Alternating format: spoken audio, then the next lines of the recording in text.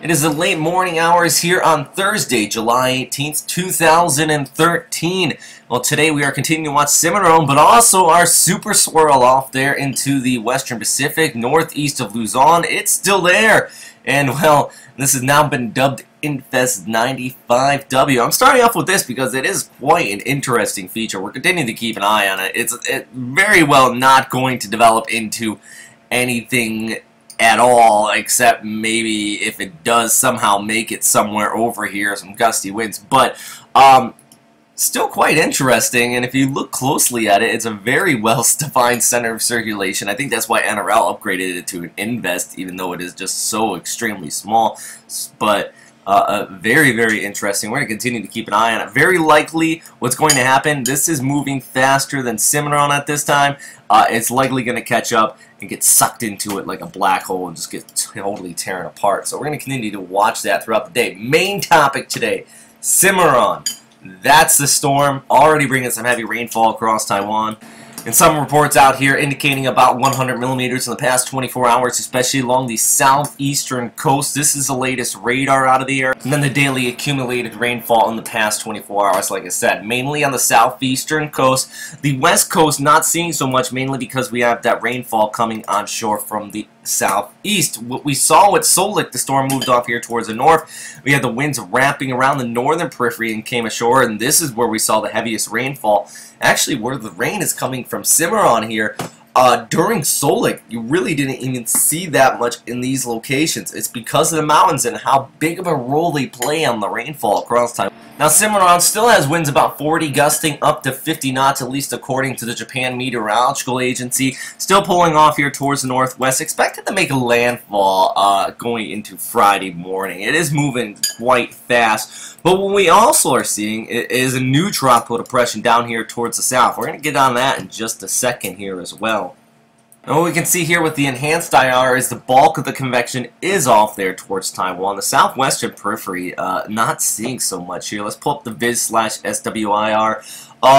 Yeah, you can really see the center of circulation, even some outflow flowing around here on the southern periphery. Take a look at the wind shear. It indicates that you have that wind shear continuing to push through here upwards about 30 to 20 knots, and that's why we're seeing the bulk of the convection on the northeastern periphery at this time. Still see surface temperatures out here support a tropical system. That's not a problem either, but the good news, and thankfully for southeastern China here, including in the Fujian, around Fuzhou, where we saw Solik come ashore, this isn't going to be making landfall as a very strong system, but it is still going to drop a heavy amount of rainfall. So with that said, let's take a look at the track here. First, pulling up our tropical storm Cimaron, winds 40, gusting up to 60 knots, pressure about 1,000 HPA, so it did go down just a little bit.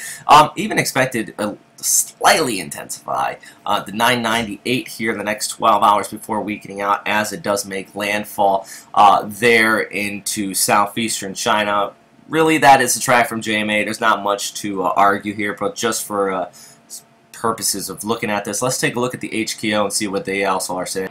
With a very similar track output, a little bit farther there towards the southwest, but nothing too much different here from the Hong Kong Observatory. I'm showing it this one, Vice JWC, because Hong Kong is much closer and it's much more relevant out here. Now, another tropical storm system out here, well, Tropical Depression B, also known as Invest 94W. This is extremely disorganized, winds about 30, gusting up to 45 knots.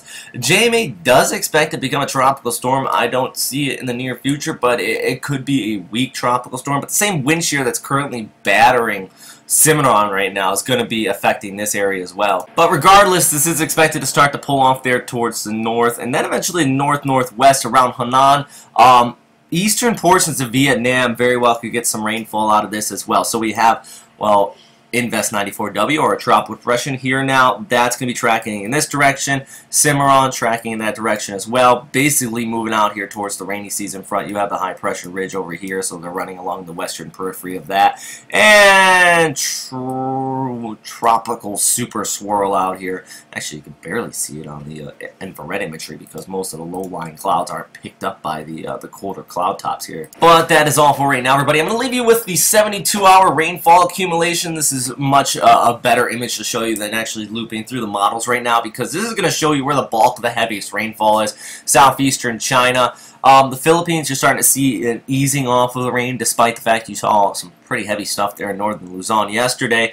Also into central and northeastern China, we still have the rainy season front we're continuing to deal with here, and that in itself is not tropical, it's seasonal, but it has been absolutely terrible this year. Sichuan Province still continuing to see flooding and mudslides out there towards the west. Also in Taiwan, I know we're not talking about it all so much, but the South West Monsoon out here for you is really coming in hard. And it has been causing some heavy showers and downpours. Also very seasonal, but with this development of that new low pressure area, that new tropical depression there into the South China Sea, wouldn't be surprised if this even gets enhanced up some more.